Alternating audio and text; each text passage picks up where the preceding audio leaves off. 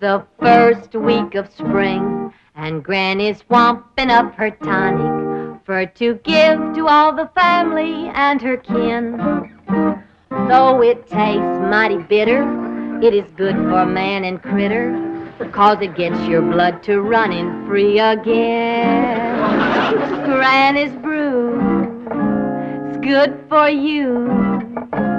If you're off your feet, you ought to have some too. Even Pa leaves his victuals, he just sits out front and whittles. Cousin Jethro, he's a-sleepin' in the shade. Instead of doing her spring cleaning, on her mop Aunt Pearl's a-leanin'. Granny better get that batch of tonic made. There's the gong, won't be long till the family's back to feeling good and strong. Line up, everybody. First come, first served. 1, 2, 3, and 4. All right, Pearl, go ahead.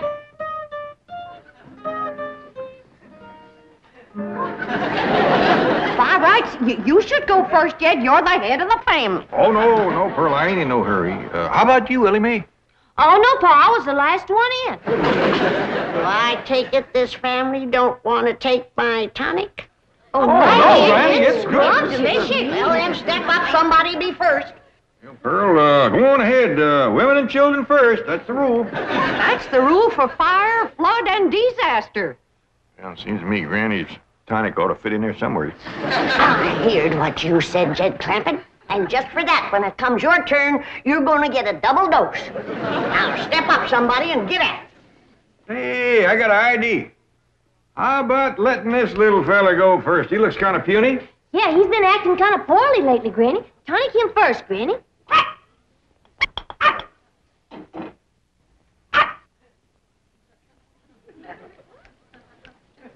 Sure seems to like it. Yeah. You want some more? No, I reckon that's enough for a little critter like him.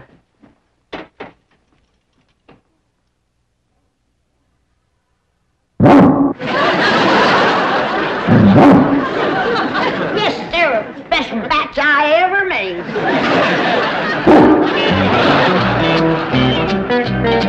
Miss Hathaway, these papers are ready for Jed Clampett's signature. Oh, incidentally, you did a fine job bringing his file up to date.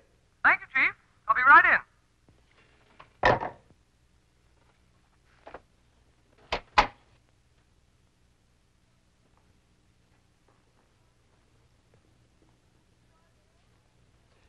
Mr. Drysdale, I wish to give credit where credit is due. Most of the work on the Clampett file was done by Miss Buckles here. Buckles? Who's she? A comparatively new girl, Chief. But already she has displayed those qualities so rare in the modern girl. Eagerness to learn, willingness to work, loyalty to the bank, devotion to duty. All right. How much of a raise does she want? Oh, no, Mr. Drysdale. I didn't do it to get a raise. I did it because I'm sincerely interested in my work here. And I'm determined to become the best second best employee in your bank. You hear that, Chief? Rare devotion to duty. And Miss Buckles worked on the Clampett file in her own time. Very praiseworthy. All right, what's Mr. Clampett's present balance? $34,783,127.34. That's not including the oil deposit due today. Well, you are familiar with his file. I feel that a job worth doing is worth doing right. Unlike so many others, this girl is not here to find a husband. She is here to work, right, Gloria? Right, Miss Hathaway. You may call me Jane. All right. Take these up to Mr. Clampett. Now make sure he signs in all places indicated. Right, Chief. Miss Hathaway, your time is so valuable, and I know that Mr. Drysdale needs you. I would never be missed from the secretarial pool. Do you hear that, Chief? Is she a rare find? I just try to be like you, Miss Hathaway. Jane. Jane. Chief, if it's all right with you, she is familiar with the papers. Huh? Oh, fine. Yeah, fine. And Gloria. Yes. You must take my car. Oh, no, Miss Hathaway. Oh, tut. I insist.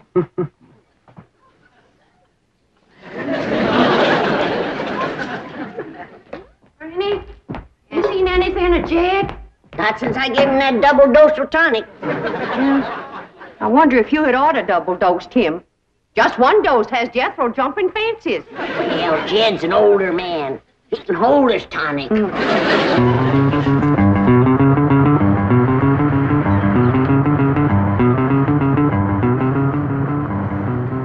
$34,783,127.34.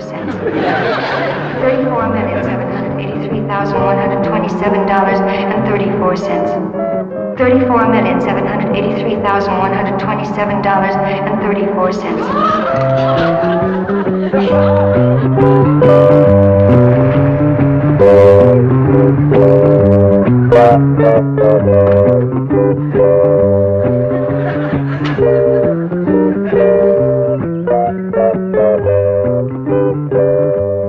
Howdy, ma'am. Well, how do you do? I'm Gloria Buckles from the Commerce Bank. Oh, it's mighty nice to meet you. I'm Jed Clampett. You? Yes, ma'am. But I was looking for a much older man. Ain't no older men around here. Might could scare you up one in the neighborhood. Seems to me I seen an elderly fella down the road a piece. No, I simply meant I couldn't believe that you were so young. Well, maybe it's because I ain't. You look so young. You do look young. Is that a fact? He's holding his tonic, but that ain't all. Tell you, Granny, I've seen it with my own eyes. That girl is young enough to be his daughter. You say he gave her a hug? Grabbed at her like a crawdad grabs bait. That old mountain goat? I didn't figure on him running wild. Your tonic. You shouldn't have double-dosed him, and him being a widower so long. Jed'll come to his senses. I don't know. There ain't no fool like old fool. Jed ain't old. He's old enough, but he ain't too old, and that's where the danger is. You're making a hill out of a haystack. Granny, I got a good look at this girl, and I'm telling you right now, that ain't hay. Real big city article. Not the kind of girl that Jed's used to meeting back home. Oh, girls is girls, city or country. They all come out of the same catalog. Maybe so. But the city girls make it look like there's more in the package. Granny? Earl? Oh, there you are. See what you mean, Pearl. She's wrapped tight and tied loose. I want you all to meet Miss Gloria Buckles. This here is Granny and Cousin Pearl. How do you do? I'm very pleased to meet you, ladies. Howdy. Hi. Well, ain't she just about the prettiest thing you ever did see? Yeah. Favors Ellie a lot. Just about her age, too, wouldn't you say, Granny? A mite younger. Who's Ellie? His granddaughter. I mean, my granddaughter. She's Jed's daughter. Oh, are you married, Mr. Clampett? I'm a widower, ma'am. Yeah, poor old Jed. I reckon he's come for another dose of his lumbago medicine, Granny. I reckon. Poor old feller was up all last night with the misery. A moaning and a groaning and a walking the floor. The poor old fella is past the point where liniment does him any good. Slays his poor sweet old bone. Now, girl, that's just about enough of that. You both know I never had a twinge of the miseries in all my life. Knock on wood. Pearl, his mind is wandering again. Ain't his fault, Granny. He missed his nap. I want to apologize for them two, ma'am. They both just think they're being funny. Well, I know what you mean. I have some elderly relatives like that myself. It's such a beautiful day. Why don't we go for a drive, Jed? Thank you, ma'am. I'd like that, Gloria?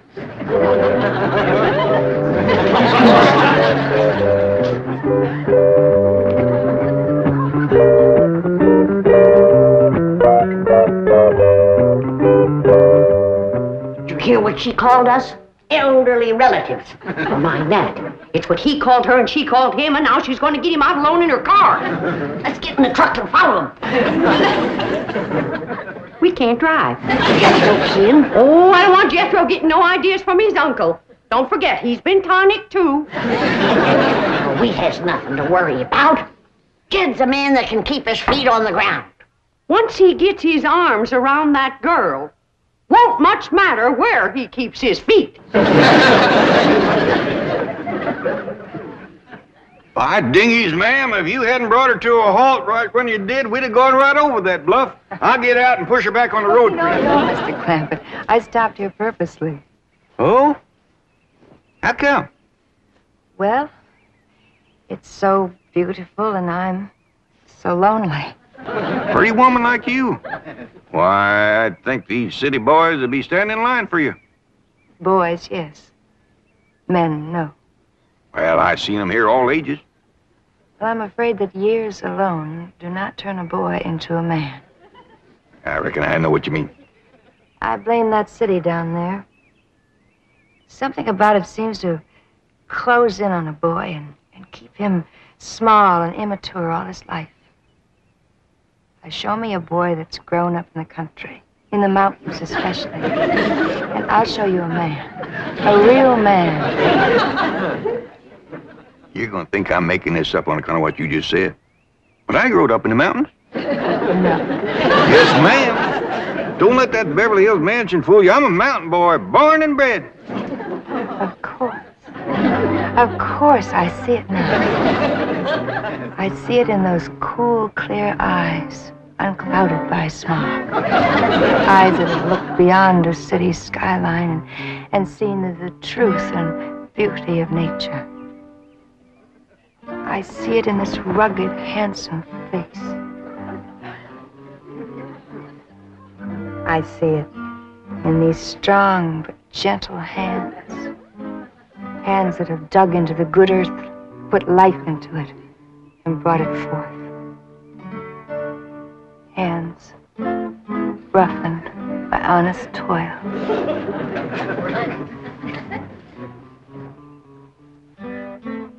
Take another look at the face. Can you see anything of them? Not a sign. Where could they be all this time? The preacher, if you ask me. We should have followed them in the truck, like I said, and taken our chances with Jethro. Now, don't shake your finger at me. It was your witch's brew that started this mess. Don't you go calling my spring tonic any witch's brew. Granny. We gotta stick together. If that young city snip gets her claws into Jed, first thing she's gonna do is get rid of us. Oh, Jed wouldn't marry no city woman. Would he, Pearl?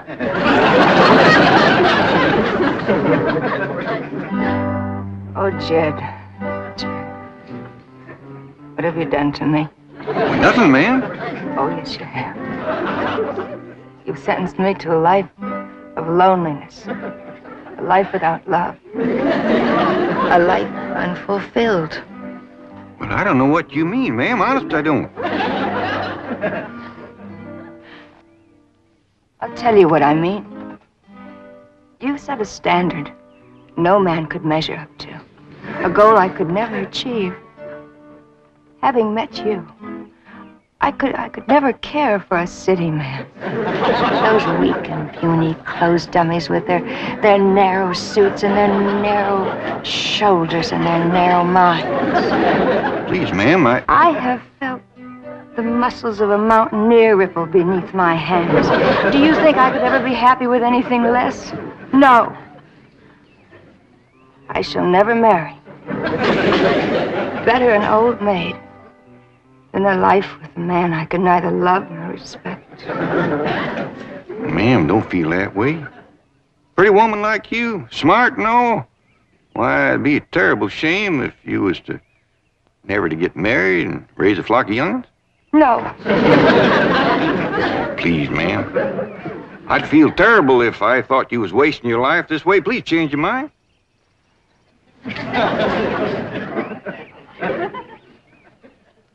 Well, Miss Gloria, if you're determined to marry a mountain man and none other, And unless you do it, your life will be ruined. Maybe. And I get to know you better. Might could find a way. Oh, Jed. Now, I ain't making no promises, but you set me to thinking.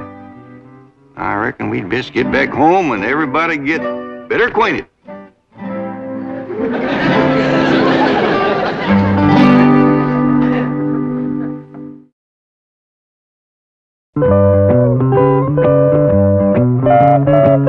Here they come, Granny. Here they come.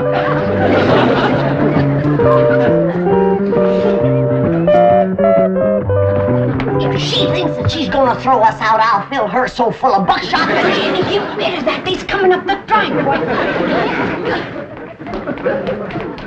Is they dragging tin cans behind the car? Tell me, put that gun away.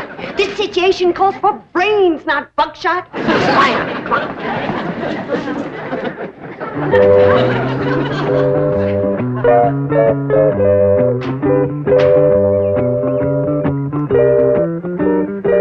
Partner, forgot your pocketbook. Oh, those are some papers Mr. Drysdale wants you to sign. Well, come on, let's get in here and get busy. Got a lot to do with signing and dancing and getting better acquainted.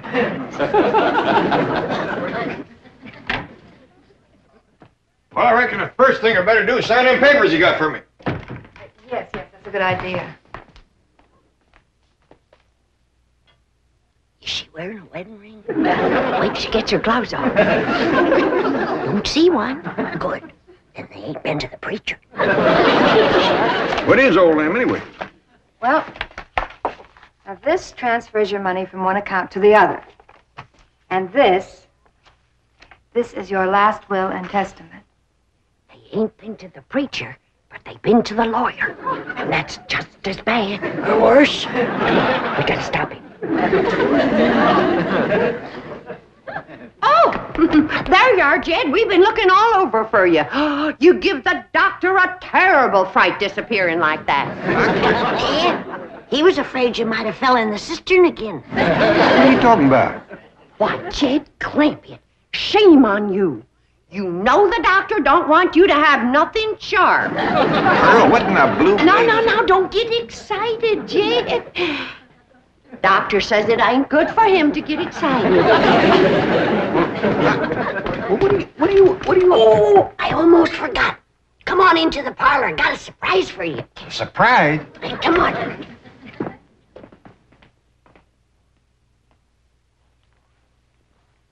All right, what's a surprise? Well, the surprise is what Pearl and me found out about that woman whilst you was gone. What'd you find out? She's a spy. For one of them foreign nations. Which one? Minneapolis, Wisconsin. Poor old fella. He ain't been himself since that mule kicked him in the head. Shame. I suppose he's been giving you that story about having lots of money and this house being his and all that. Well, I did get the impression that he was a very wealthy man, yes. Don't have a cent. Not a red penny to his name. Is that a fact? Yeah. But it ain't his fault, poor old thing. He didn't mean no harm. The mule kick. Shook a few things loose in the loft. Believe Kansas City, Illinois? Now, Granny, I want you and Pearl to stop all this nonsense and listen careful. You go out and round up Jethro and Ellie Mae. I want the whole family to get well acquainted with Miss Buckles here, because when you do, I just might have an announcement to make. What about Jay? You'll find out in due time, Pearl. Now, you and Granny go on, scoot. This beautiful young lady here is going to teach me how to dance city style. That's right, Mr. Drysdale. We didn't know who else to call. But we think this here woman's trying to get Jed's money.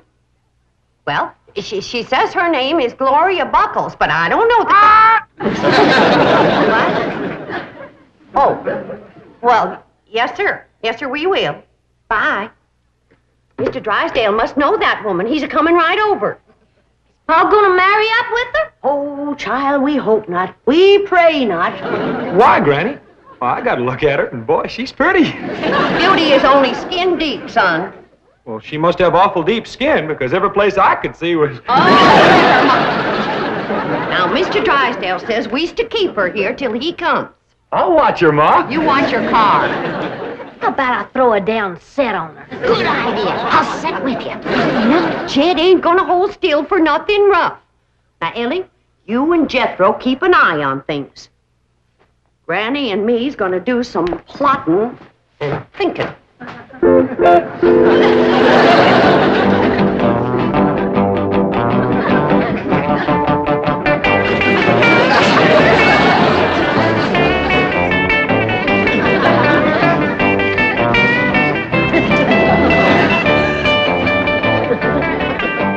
What'd you say this one was called? This is called the twist. If a feller was to dance this in a fresh plowed field, he'd auger his way right into the ground, wouldn't he?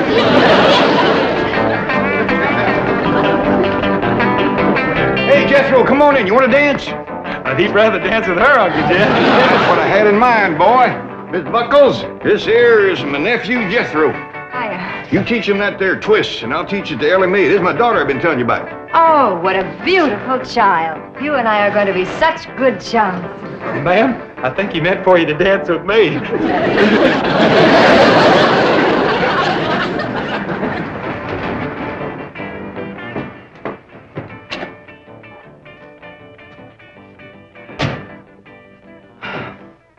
We're in time, Chief. There's my car. Yes. Now, where's your protege? That loyal, devoted, hard-working gold digger. I still can't believe it. So shy, so retiring. She'll be retiring if she hooks Jed Clampett.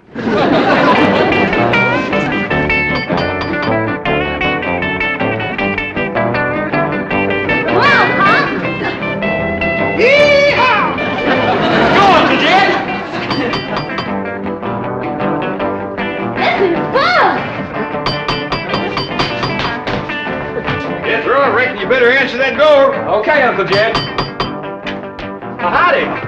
How do you do, ma'am? I'm sorry to intrude. Howdy, folks. Come on in. Dig yourselves a hole. Gloria Buckles. Huh? Where? There. Oh, my thunder, it is. You imposter. Jezebel! You gold digger. I have a bulletin for you two. You better be nice to me, or else after my wedding, you may lose your largest depositor. Wedding? Mr. Clampett. Have things gotten as far as actually discussing marriage with this woman? Well, yes, Mr. Drysdale, they have. Her and me had a nice long talk about it, and that's the reason I brung her home, so she could meet the family, kind of get acquainted. But...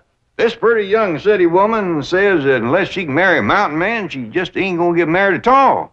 I think we all agree that'd be a terrible waste. Should we set the date now, Jed? Well, yeah, near as we can. I'd say everybody willing that it'd be in about 3 or 4 years. 3 or 4 years? Yeah, be that long before Jethro's 21. Jethro! Hot diggity dog, I got me a wife!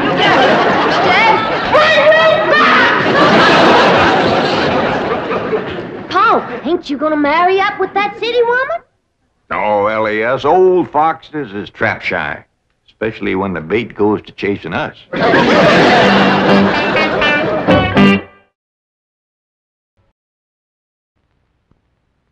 Oh, sure nice to have your tonic in the spring. Makes a fella whistle and makes you want to sing. But for everyday pleasure, the recipe it takes is a great big bowl of crispy corn flakes. Kellogg's, that is.